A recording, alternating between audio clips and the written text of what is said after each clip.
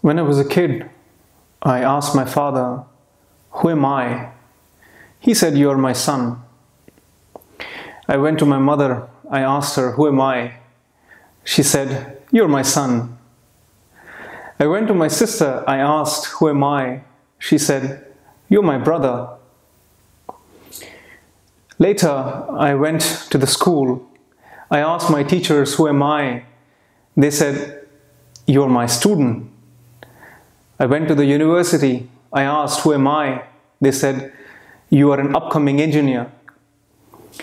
I went to work. I asked, "Who am I?" I was told I was a consultant or a manager or something like that. I kept on asking these questions, and one day I asked myself, "Who am I?" I had no answer.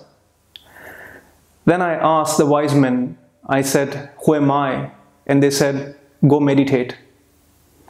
I did that. For the last 15 years, I have been spending enough time in meditation, in silence, trying to explore who am I and everything that comes along with it.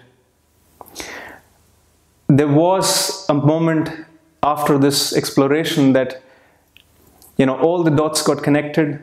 The question of who am I, it kind of transformed. I dropped that question, or one can say that I found my answer. So today, if you have the same question or any other question, I would tell you to go and meditate. I invite you to meditate with me. I'm Dhyanse, your meditation coach.